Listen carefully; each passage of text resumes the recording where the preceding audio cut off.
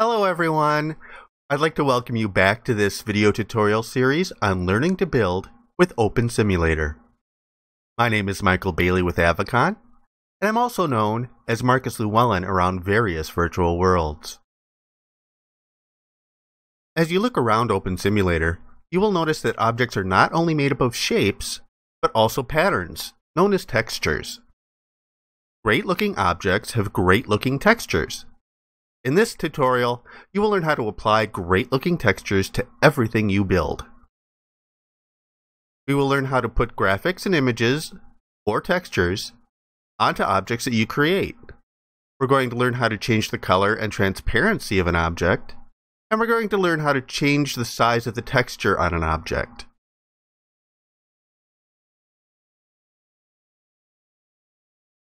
Every avatar in Open Simulator has an OpenSim library in their inventory, and this library also contains textures you can use. You open your inventory and scroll all the way to the bottom. You will see a folder called OpenSim Library. When you open that folder and scroll down, you will find another folder called Texture Library. Opening that folder will show you a bunch of images or textures.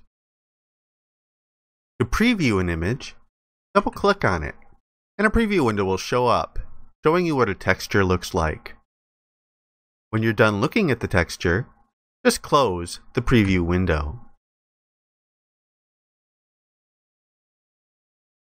Another way to get textures is to either create your own, or find a website that specializes in either public domain or Creative Commons licensed content. You want to make sure to avoid copyrighted content unless you've properly gotten the rights to it. For example, Pixabay.com has many Creative Commons licensed images that you can download and use for free for any purpose.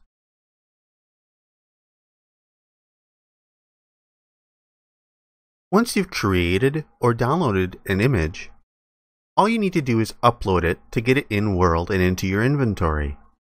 To do that, we're going to look at the top of our viewer and look for the Build menu. When you open your Build window, we're going to look down until we find the Upload option, and then we want the Image option. Be aware that some grids will charge you to upload an image. The AvaCon grid does not charge you anything. So let's go ahead and click on Image. And I have a texture all ready to upload. Just select the texture you would like to upload and click on Open. The browser will show you a preview window. If it's the texture that you want to upload, go ahead and click on the Upload button. Your inventory will automatically open and show the texture that you just uploaded.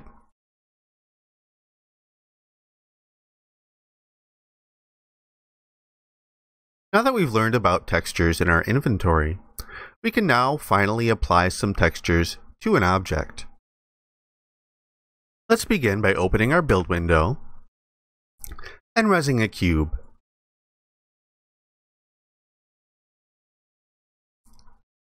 In our Build window, we'll want to make sure that the Texture tab is selected. And one of the things that we'll see in the Texture tab is a little preview window. And this shows us what texture is currently applied to our cube. In this case, the plywood texture, which is always the default texture. To change this, let's just click on that little preview window, and a texture picker will pop up. We can either look in the folders ourselves, or we can type in a search word at the top. For example, wood, to find the texture that we want. I'm going to go ahead and use hardwood. That selects this texture and applies it to the prim. I can now click OK on the texture picker to close it. As you can see, The cube now has a whole new texture and looks a lot better than it did when it just had the plywood texture on it. Each face or side of a prim can have a different texture. To change the texture of each face, let's look at our build window, and at the top you'll see an option called Select Face. Click on that. Now, if we click on a face on our prim, let's say the top, you'll see that it becomes highlighted. It is white on the edges, and there's a circle with a crosshatch in the middle. Now, if we open our texture picker and choose a texture, you'll see that that texture has only been applied to the face that we chose. We select a different face and a different texture, it will be applied on that face. And so on.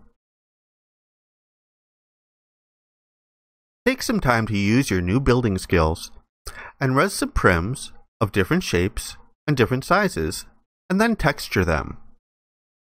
Notice that the same texture can look different on different prims, or on different faces of prims. Now, when you first apply a texture to a prim,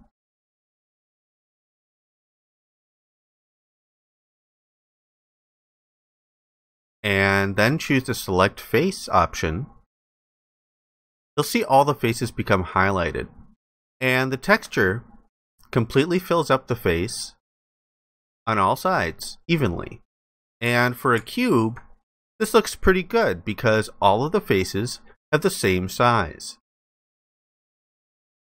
But if we start changing the cube, the textures will stretch with each face and start to look wrong.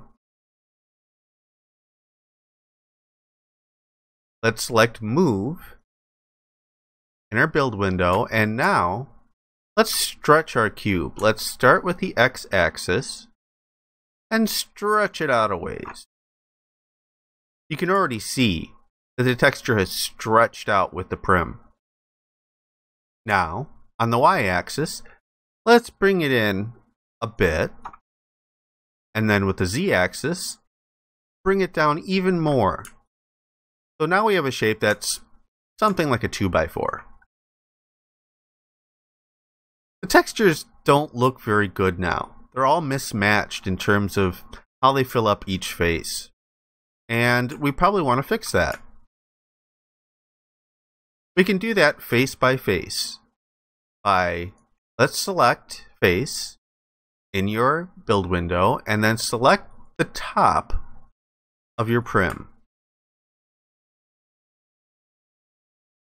You can see the circle is also stretched out, giving you an idea of the proportions of your texture. Now, if we look in our build window, you'll see scale controls, a horizontal scale and a vertical scale. Let's start with the horizontal scale, and if we click on the up arrow, you'll see it kind of squishes in. And the down arrow, it stretches out. And the vertical one works just the same way, only in the other direction.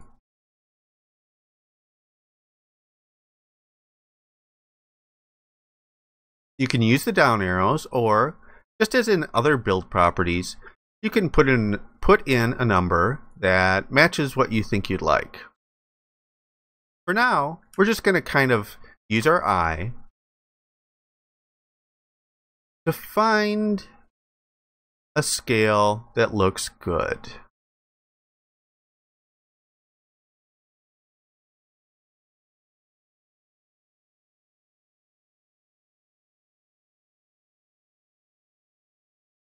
And try matching it up on each side of the prim.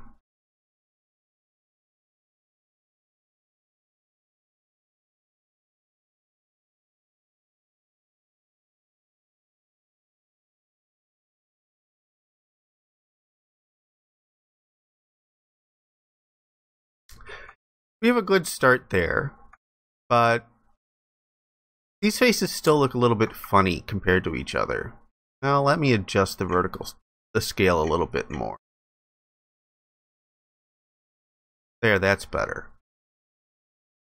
Now, in addition to scaling your texture, you can also offset it.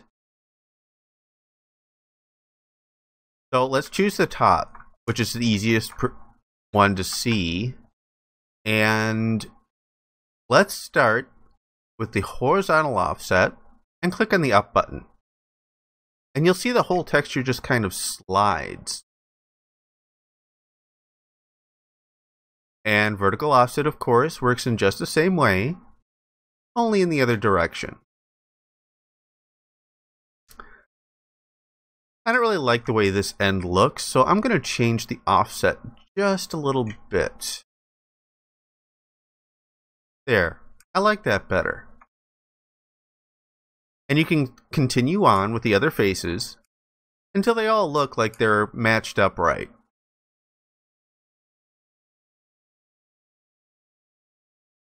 Now here, I've matched the textures up a bit more and they look a lot better, but I'm not really still happy with how this end looks. It just doesn't line up right with the other sides. Let's fix this by using Select Face and select the end. And now if we look in our Texture tab, and down towards the bottom, we'll find Rotation Degrees. And if I click on the arrow, you can see the texture starts to rotate. And we're going to rotate this a full 90 degrees. Then we're going to fix the scale a bit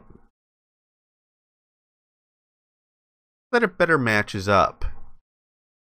And let's also do the offset.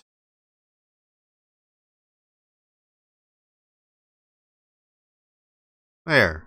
Still not perfect, but you get the idea. One more thing you can do is flip a texture. Let's select the top face. And if you look next to the scale tools, there's these little buttons with arrows in them. These will flip the texture. So I can flip it horizontally. I can also flip it vertically. And if you look at the number values, you'll see that they became negative as opposed to positive. And when I put them back, they become positive again. You have now learned the tools necessary to modify or change the texture of objects. Remember the simple bench we built a couple tutorials back? This would be a good time to practice texturing. Take the bench out of your inventory, res it, and try texturing it. That completes this video tutorial. We'll see you next time. Have fun, keep practicing, and keep building.